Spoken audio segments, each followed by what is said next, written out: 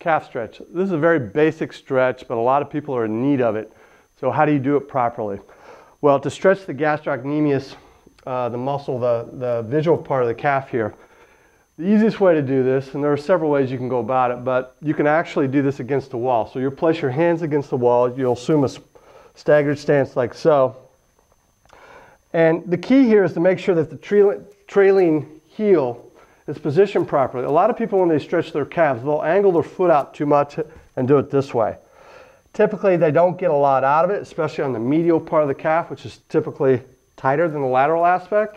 So you want to toe in slightly. So toe your trailing heel in slightly, and then you want to drive the forward knee towards the wall.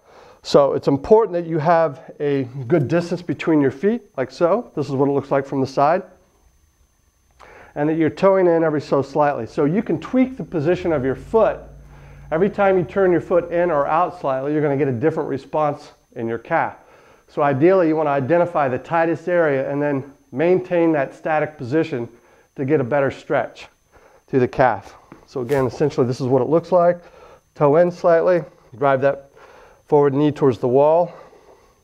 Trailing leg should be straight. The knee should be straight as you lean forward. And again, look for those tight spots in the calf. Once you feel it, hold it for 30 to 45 seconds. And that's how you perform the calf stretch.